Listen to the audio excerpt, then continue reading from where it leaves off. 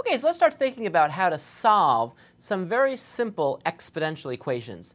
Those are equations where the unknown is actually in the exponent. We've looked at things like, x squared minus 4 equals 0, but there the unknown is sort of the base. It's x squared. Now let's take a look at what happens when the unknown is actually upstairs as the power. So in some simple cases, for example, look at this.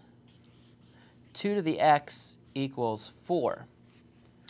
Well, some of the cases you can just sort of look at and figure out what the answer would be. For example, what do I have to raise 2 to in order to make it equal to 4? Well, the answer would be just 2. So x must be 2. Okay, not hard.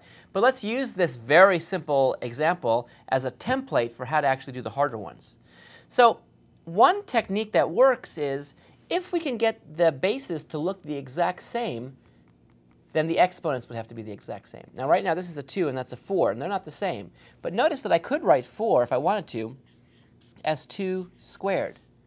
Well, now the bases are the same. So if I know that 2 to the x equals 2 to the 2, since the bases are the same, that means these must be the same. So that means x must equal 2. So there I get the answer that we already figured out beforehand. I did it by converting everything to the same base. And that actually will work when these things are base compatible, let's say. For example, how about this one? 8 to the x equals 2. Well, let's see. What could I do here? Well, ideally, I'd like to make these bases the same. Well, that's just a 2. This is an 8. Can I make an 8 look like a 2? Well, let's think about that for a second and see. Yeah, I guess I could, because 8 is just 2 cubed. 2 cubed is 8. 2 times 2 times 2 is 8.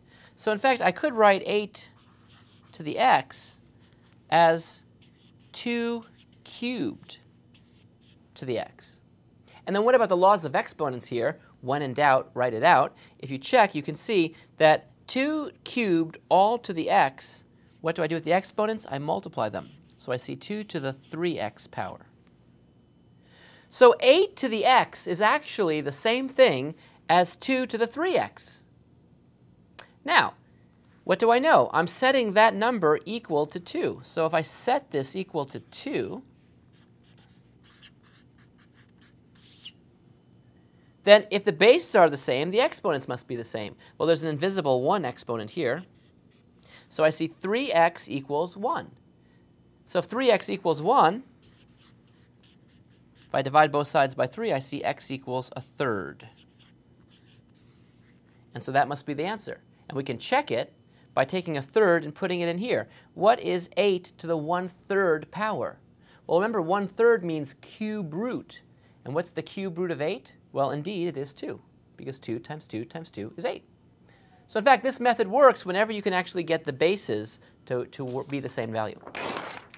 Let's try another one, by the way. Here's one. How about 8 to the x, that's an x, equals 4.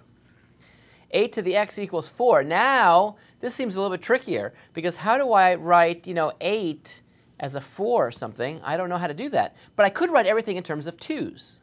So I could write this. We just saw that's actually 2 to the 3x. And I could write this as 2 to the 2. And now the bases are the same, so the exponents must be the same. And so therefore I see that 3x must equal 2, which forces x to be 2/3. So the answer must be x equals 2/3. Now, well, let's just check and make sure that really is okay. All I've got to do is plug in 2/3 as the exponent. So what's 8 to the 2/3 power? Well, let's think about it. The 1/3 power means take the cube root. The cube root of 8 is 2.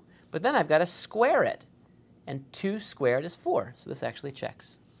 So getting things to be in the same base when you can do it turns out to be a powerful technique. A couple more. How about this one? I'm going to try to scramble things up a little bit here. 1/3 to the x equals 27. Now this seems a little bit stranger. So how would we do this? Well, let's think about this. First of all, how could I write 1/3 to the x? I could write this as 3 to the minus 1 power. And 3 to the minus 1 power all raised to the x power would be 3 to the minus x power. So this whole thing is just 3 to the minus x power, and that equals 27. Now 27, is that 3 to something? Well, let's see. It's 3 times 3, that's 9, times 3 is 27. So this actually would equal 3 cubed. Now the bases are the same, so if the bases are the same, that must mean these things are the same, which means that minus x would equal 3, or x would equal negative 3. So x would equal negative 3. Is that the right answer? We can check. What is 1/3 to the negative 3 power? The negative sign flips this, so I see 3 to the 3, and that equals 27. So in fact, this does check. So in fact, here, x would equal negative 3. All right, one little follow-up on this one, just to see if I can stump the band. Here we looked at 1/3 to the x equals 27. What if I flip the roles here? X to the 1/3 equals 27.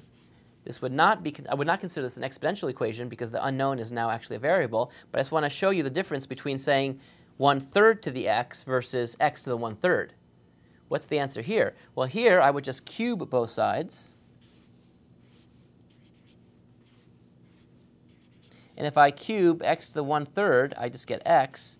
And if you cube 27, 27 times 27 times 27, that's right, you know what it is. It's 19,683.